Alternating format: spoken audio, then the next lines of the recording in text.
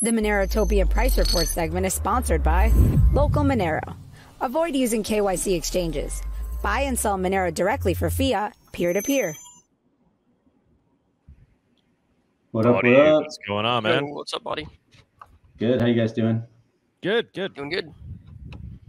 I can't help myself here.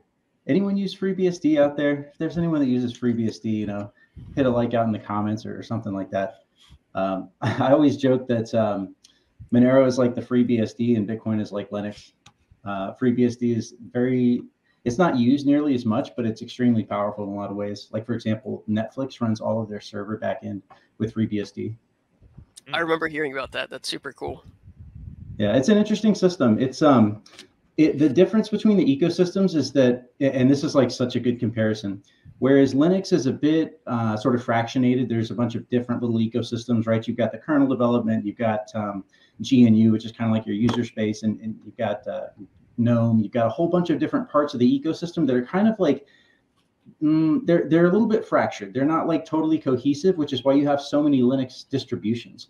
Whereas FreeBSD is kind of developed as a single unit together in lockstep. So like, you don't get these crazy regressions that break stuff, and it's just generally a little bit more. It's a little bit more cohesive of an operating system. It's actually even more stable in my experience than Linux, but fewer people use it. Fewer people know about it.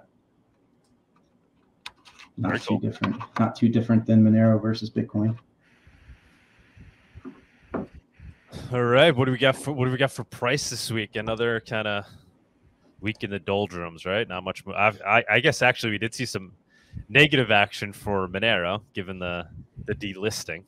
Yeah, I guess that's really, for us, that's the big story. If we just go straight to Monero here. This is the weekly chart. I always like this weekly chart. It's a clean chart, right? We've got our bear market here. We've got our broader rising triangle. But if we go down to the daily, yeah, we can see where, we got hit a little bit with some price action to the negative side. But, I mean, what is that? Down 7% after a delisting. I mean, you guys were around for 2021 when Bittrex delisted, and even though they do no volume and they don't matter, it was just like the social hit that mattered more than anything.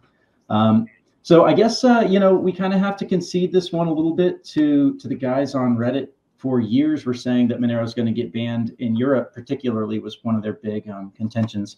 And I actually kind of, I resisted that personally for a while. And then they were like, well, okay, it might not get we kind of came to a balance where they said it might not get criminalized, but it'll still get banned off exchanges. And I kind of had to be like, yeah, you guys might be right. So it looks like that's actually happening. But at this moment, I don't think that any of us are really crying any tears over this. The sooner this happens, rip the Band-Aid off. And I mean, let's find other ways of getting into and out of Monero. It'll actually just make the decentralization of our ecosystem stronger, in my opinion. But we are kind of like, so you can see down here, we are basically flirting again with this lower line. We'll go back to the weekly really quick, just so that you guys can make sure and have perspective on why that thick white line here at the bottom is drawn the way it is. Oh, and if you're on the spaces, definitely tune into YouTube so you can see the charts. And all the guys after me have really cool presentations and graphics. So definitely worth getting on YouTube to watch this as well. But okay, so yet I digress. So that thick white line is kind of like came from, it's basically years in the making here. And it looks like we're probably going to end up touching that.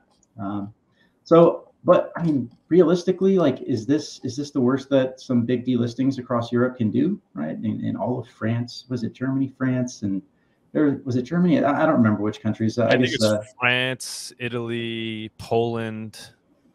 I don't know what else. We have a couple of people from France that are going to be jumping on to give us their take, which should be cool. Cool. Yeah, those guys will have the details on that. I'm just I'm just the price monkey over here. Okay, so let's go to the Dixie, because I mean, again, macro. I love macro. We got to keep our broad focus. You don't want to lose track of the broad focus. And by now, these charts should be pretty familiar to you guys. So last week we talked about this was being, this was kind of a reasonable point to expect that we could get some resistance here for the dollar index, for two reasons, right? Because on the more local level, we've got this line, and then on the slightly broader level, we've got that other line as well. And they were kind of intersecting, converging here. Now, this to me is like where we're at here for the dollar index is kind of an inflection point. it's natural to expect that, okay, so after this kind of, you know, drop here, we had a little bit of divergence on the Z-scores, on the momentum indicators, right? Dollar index was going up, momentum indicators were already in a downtrend. That signaled that we'd get a reversal. But what can happen with these things often is that just because it's kind of in a downtrend here doesn't mean that it can't stop. This is the kind of opportunity where the dollar index would have the opportunity to kind of do this action and then do this and then eventually break to the upside. And that would be a pretty negative sign, actually, for risk assets in general. It doesn't correlate one-to-one necessarily, but if dollar index really shows us some continuing strength here, we will definitely start looking at whether it's time to really exit these markets and wait for a better setup. We can see that gold, because, you know, the dollar index pulled back. That's where we got a little bit of action here to the top side, but then, you know, dollar index rebounded. So gold seems very inversely correlated to dollar index lately, along with crypto. Crypto's been surprisingly inversely correlated. We've got our reverse repos, and you know, this thing is mostly just stable and sideways.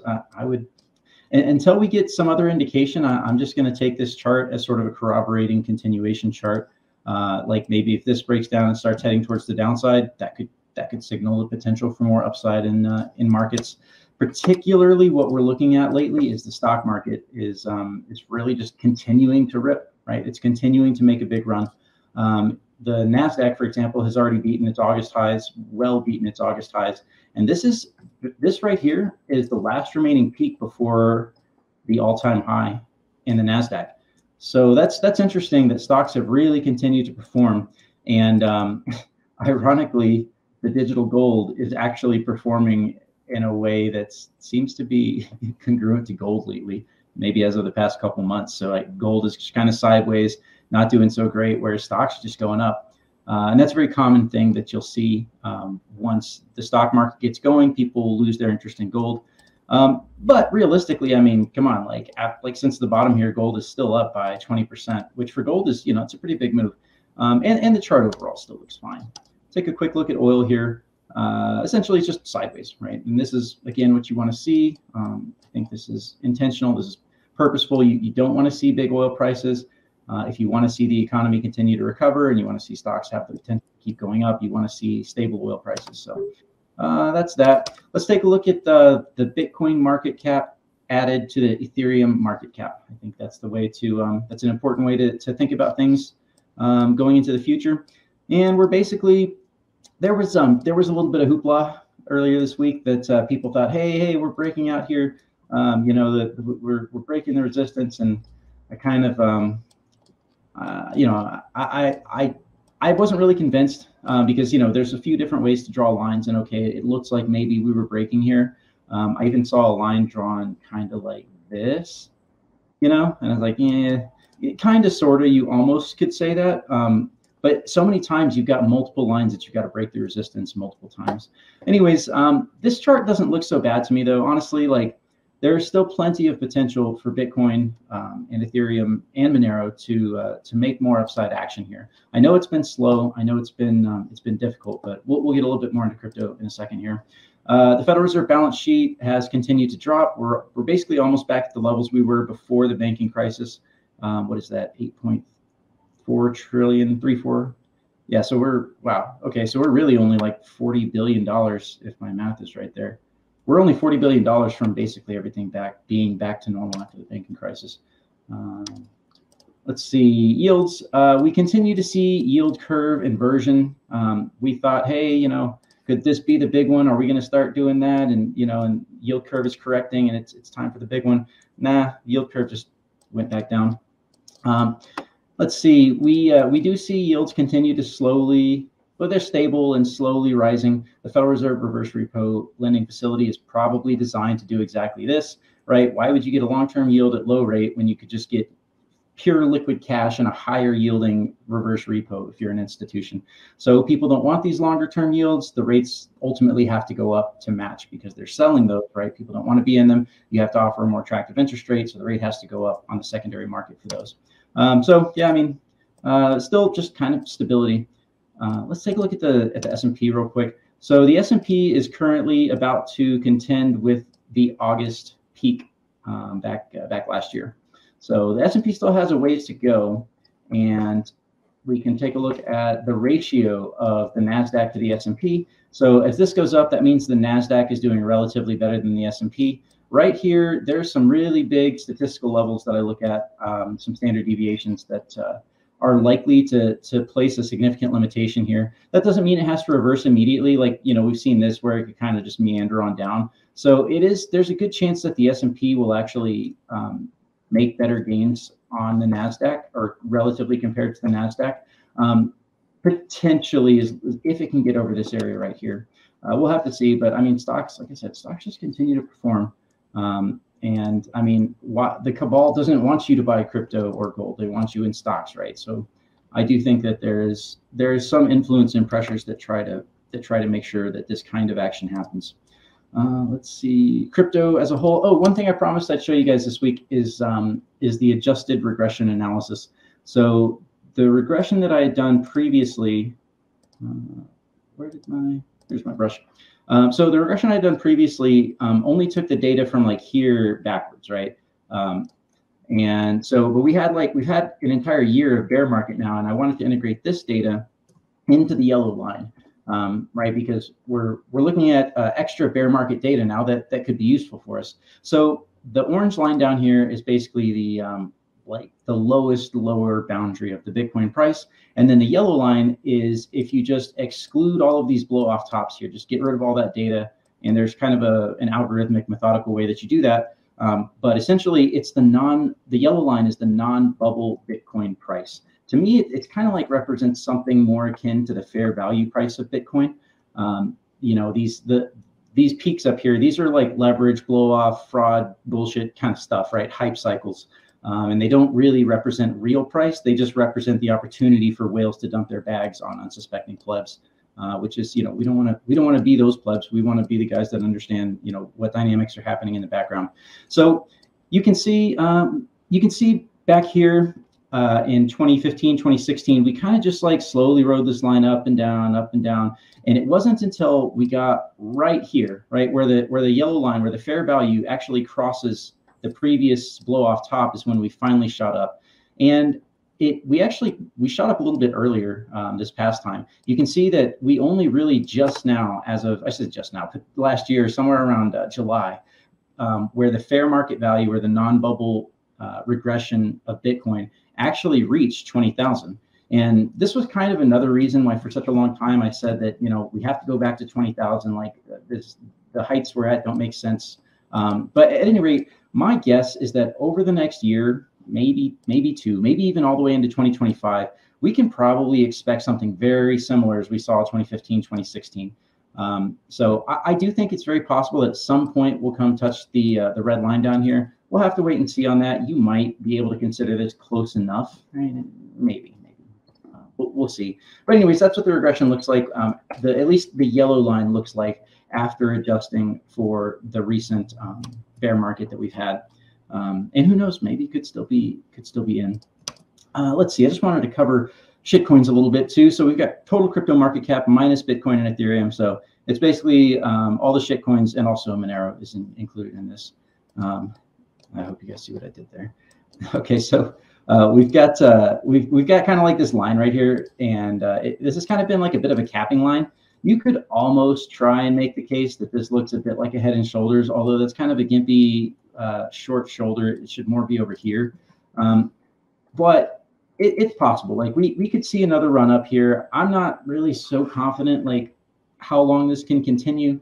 I'm starting to get, you know, a little bit antsy about is, you know, are we getting close to a top? I still think that it's worth staying in the market.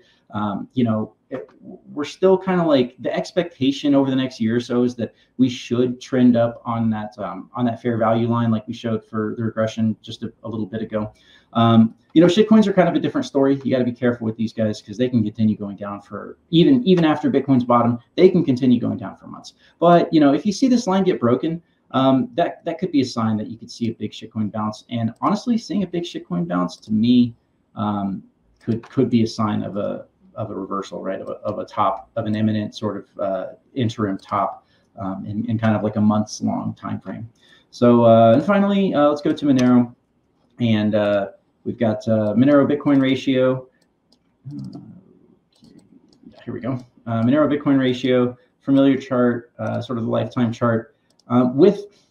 With the action that we've seen with the delistings in Europe, it's actually really interesting that we're still basically holding that same level. Like that hasn't really been a big deal for the ratio for Monero to Bitcoin. So, you know, there's also another thing to consider about Monero right now is that they just released, and I think our news guys will get into this, but they just released the proof of work solution so that you have to bid for bandwidth or bid for connections when it gets saturated. When Tor gets saturated, you have to actually bid for those connections using a proof of work mechanism. And that should hopefully end the big DDoS against Tor. Now, okay, so I'm not like, I mean, I think that some drugs are okay. I don't want to like be making moral statements here. I'm not sure like is the dark webs like really the thing we want to be like, yeah, all right, our price is going to go up because people are buying drugs again. But maybe they're just buying life-saving insulin. You know, I don't know, right? It could just be trying to get around the corporatism in the United States. But at any rate, with that happening, there is, I think, a potential that Monero could actually perform. One thing that we've seen I thought was very interesting. So this dotted line, the vertical dotted line here is, that was where we left off last week. And you can see that the price divergences for all of the exchanges were basically above the zero level. They were doing volume at price divergences that were above Kraken's price. But if we undo the volume adjustment, we're going to end up seeing that they still, like even without the volume adjustment, they just like kept their prices overall higher than Kraken for that entire week, which is very unusual because usually what we see with their price divergences is that the actual price relative to Kraken will sort of oscillate around the zero. But then when you make the volume adjustment, you'll see that they're doing lots of volume in one direction. It's kind of lopsided. Maybe that's an obfuscation mechanism on their part. I don't know. But at any rate, we're kind of back to normal now. But I do think it was interesting that it does look like they purposefully put and kept their prices higher than Kraken in the week leading up to this delisting. And it's not like Binance was like, oh my God, we should delist tomorrow. Like this is something they've been planning. So, you know, I do kind of wonder if, like if they know something that we don't, and this is totally speculative. You can't even make a hypothesis on this really, but is it possible that they know that there's more delistings coming? They're actually trying to accumulate Monero. Like, do we have negative price influences that are even more negative than we thought? And it's actually guys like Binance and Polo and whoever are actually buying Monero right now, and they're stocking up knowing that it's, you know, that it's going to be hard to get. And I mean, I don't know, you could probably go a lot of different directions with that. But at any rate, the price divergence. I like that theory. That's a good one. Yeah, I mean, well, I like it. I don't like it, right? Because what are they going to do with that Monero? Are they going to dump it on the market when it's time for bull market again? Yeah, it's a double-edged sword. Well, I mean, they're not going to be dumping it on the market, right? Because they're no longer listing Monero. You know, maybe they'll get into the atomic swaps game, and who knows, right? Yeah, they'll pump the price of Monero somehow, or then eventually relist it or something. Maybe. Right, they'll go fight some legal battles. Who knows with those guys, right? They're just schemers. It's all they do. Their hands rubbing together. We give them more credit than they're due, right? I mean, it's pretty hard to scheme on that level. Yeah, I mean, we shouldn't underestimate them, no doubt. It's like they are pretty smart guys, at least some of them, right? It's kind of like the Federal Reserve and the government. Like, yeah, I mean, we don't like them necessarily for all the fraud that's taking place, but hey, don't underestimate your enemy. That's a mistake. Well, I mean, I think the narrative of them selling paper Monero and that it's like the end of days for that makes sense to me, right? What do you think? Do you think that's going to have a real effect, that there'll be less and less paper Monero out there? Yeah, you know, maybe that could be it too. Maybe they know that they plan on delisting, so they're going to have to pay a bunch of people real Monero. Maybe they're trying to accumulate to make those payments and not look like assholes. You know, we could go that direction potentially. I do think that their games of paper Monero are ultimately coming to an end. It just seems like this stuff takes a lot longer, you know, than we might have originally hoped. But that's okay, you know. So should we? I mean, in theory, we should see a reaction in price, right? If our paper Monero theory is correct, and now like Binance no longer listing Monero. I don't know if the ball is going to drop with other exchanges. We should start to see less downward price pressure, right? If paper Monero was a real thing. Yeah, I think that would make sense, but only if Binance in particular, and maybe Qcoin as well. It seems like they've been doing more action lately. But yeah, I mean, if they start delisting in more and more jurisdictions, that could be the case. We really have to see, right? Because so far, these few countries probably don't represent a significant amount of volume or a significant amount of paper Monero. So, you know, the United States, Canada, maybe, I don't know. Maybe I'd have to go look and try and like track this down and do the research. But yeah, I mean, if we see Binance delist Monero in, is it the United? No, it's not the United States. Just generally, like if Binance delists, generally speaking, then okay, like yeah, we should see positive price action and kind of price floors. I mean, there'll be volatility though, like because the delisting, people are going to be like, oh my God, they're going to panic, right? They're going to sell. So we'll see downside pressure, but then ultimately you'll see like a wick down and price will come back up. But yes, I think ultimately, if we see broad delistings along this lines and this continues, then yes, we should see the sort of end of the paper Monero suppression. All right. So let's see. Here's our Monero dominance. I don't know, not really anything too exciting with this chart. Maybe kind of forming a bottoming pattern, maybe even forming a very big head and shoulders, right? Like hypothetically, if that comes back to the top side, that would definitely be a head and shoulders. Yeah, so okay. Oh, Monero versus Ethereum. Yeah, we're kind of, I don't know. It's not looking good to me. Some of these statistical levels I look at, it looks like Monero might lose a little bit of ground to Ethereum and find a bottom somewhere around and then maybe this area. But maybe we get lucky.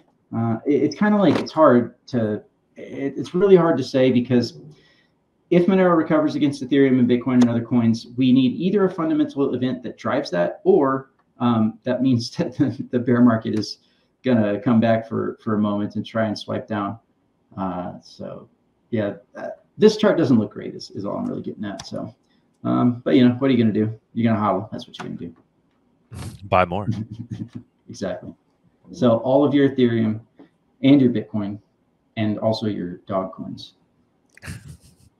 With dog coins, which are up to 2 million transactions per day now.